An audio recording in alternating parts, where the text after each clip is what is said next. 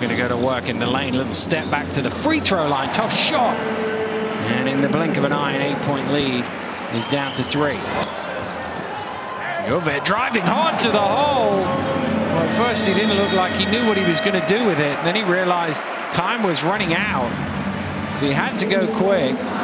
Recycling it back out to Senglin. Working on the pick and roll to Jang, who jams it in.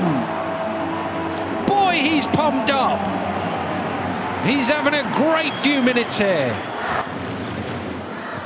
Moves it out to super pass. And one for Dejan Musley.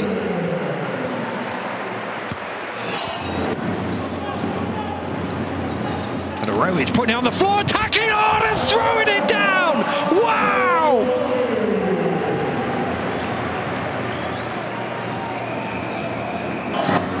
Has the switch, now puts it on the floor, drives past his man, and the Suckers layup! He left Ellis on the floor and went all the way to the rack. Still had some work to do, but he was able to lay it in.